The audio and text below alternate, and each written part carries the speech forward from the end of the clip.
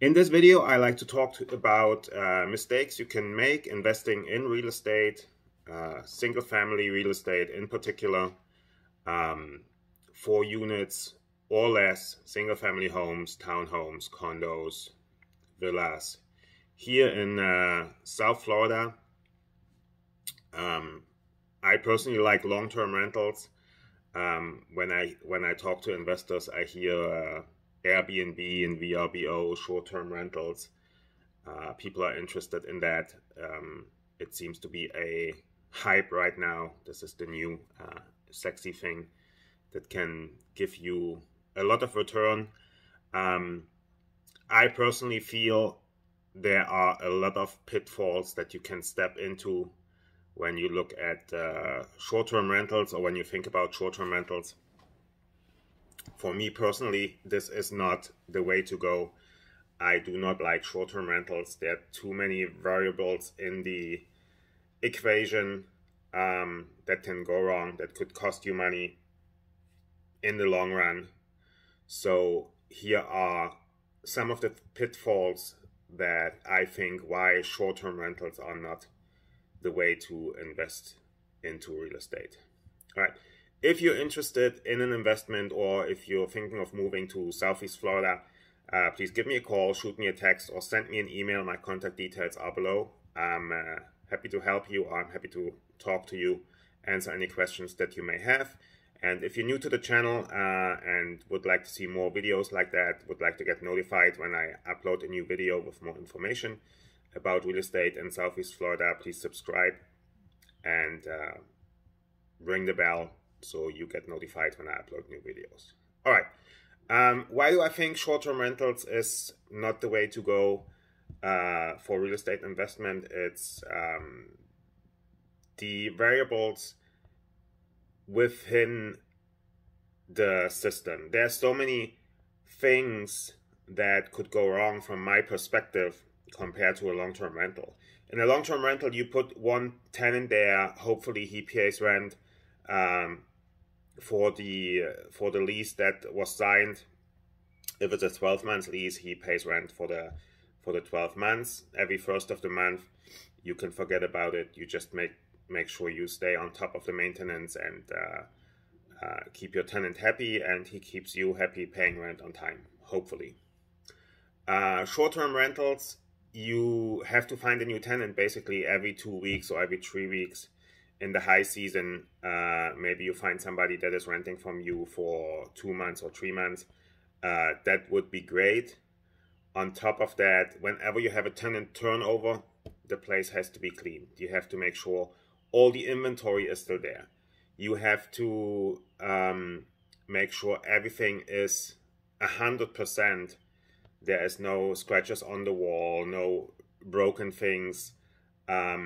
Everything is clean. These people renting short-term rentals, they can be very picky.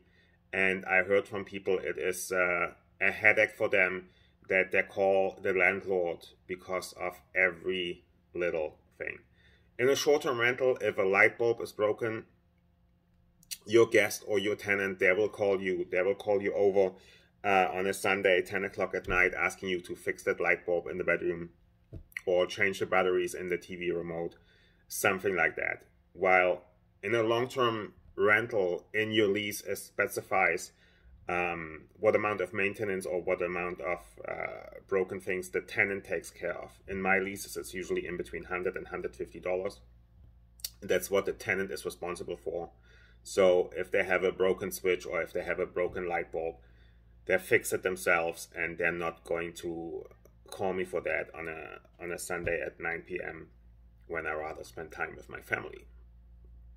So on top of that, I believe in the future, a lot of cities and a lot of neighborhoods, they will regulate short-term rentals, that you maybe need to get a license for it, or that you, getting a license for it, and that you need to apply with the city for a short-term rental license, though they basically can limit how many landlords are renting to short-term tenants.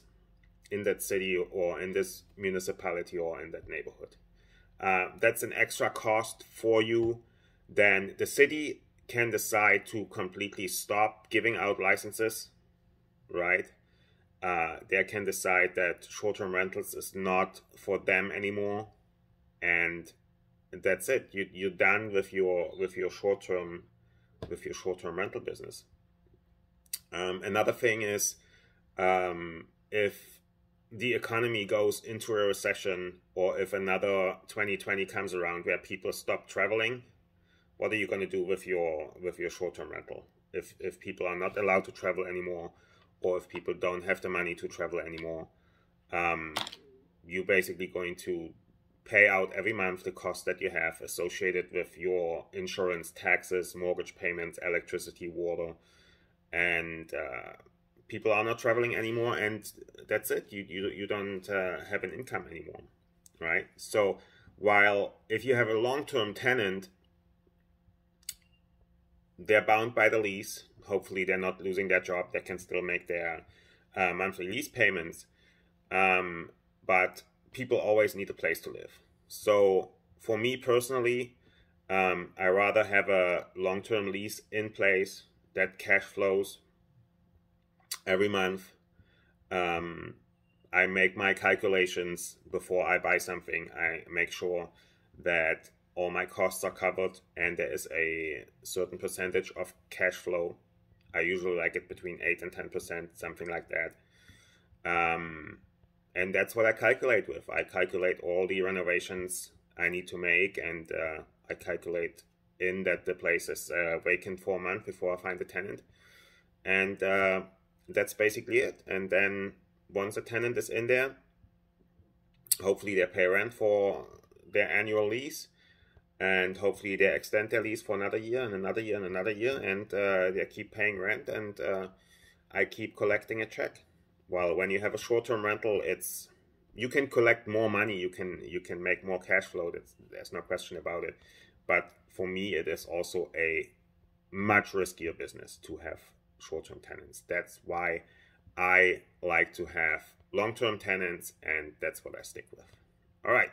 If you're interested in moving to Southeast Florida or looking for an investment in Southeast Florida, please send me a text, shoot me an email, or give me a call. My contact details are below. Thanks for watching.